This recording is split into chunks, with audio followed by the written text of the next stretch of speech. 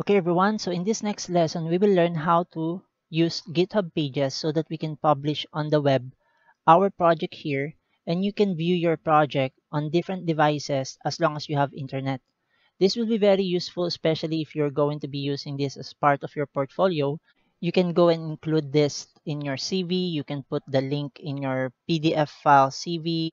I usually convert my Word file CV to a PDF, and through the PDF that I submit online to a prospect employer, I have a link there to the projects that I have built so that they can check out the portfolio or the projects that I have so far built. So this will be published on the web. It's like a website. You just need to get the URL of the GitHub pages that we will be building or we will be publishing right now. So let's go on to how we can do this. So let me go to this setting tab here in GitHub and then try to see here we have the repository name. You can rename it any name that you might want to use. Let's say I would want to go and rename it Rod Program Dev Portfolio 2, right?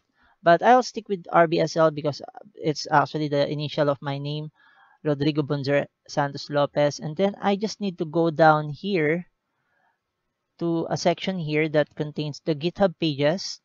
And it says here, it is designed to host your personal, organization, or project pages from a GitHub repository.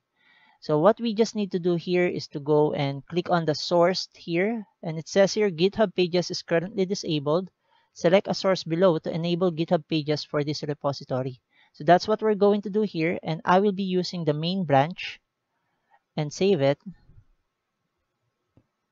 And now, if we go back down here, you would see that we now have our link here. Just give it a moment, everyone, because sometimes this will not be working as soon as the pages have been created. So let's go and try again and click on the link here or open in a new tab. And there we go. We now have our site published. Let me just go back here.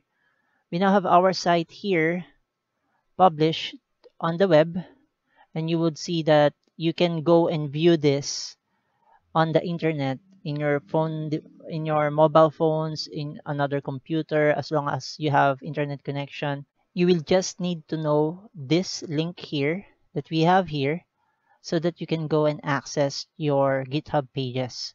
So far, this is our site. It's not yet responsive. As you can see here, we haven't done any responsive layout yet. So we can try to work on that, and as we go along with working on the responsiveness of the site and the other sections, we will also be implementing how we can push the changes that we have done in our GitHub repository here. So that will be all for this lesson about GitHub Pages. Now we have our first site published on the web, and congratulations, we now have our first site published on the web. And this can be viewed by your friends. And the good thing about GitHub Pages is that it is for free, and we didn't have to subscribe to a hosting company for us to be able to publish this on the web. So in the next lessons, we will try to improve this. We will be including the text heading here and the other sections as we go along with our lessons. In this section, we will be able to complete a site that will be published on the web that you can use for your portfolio.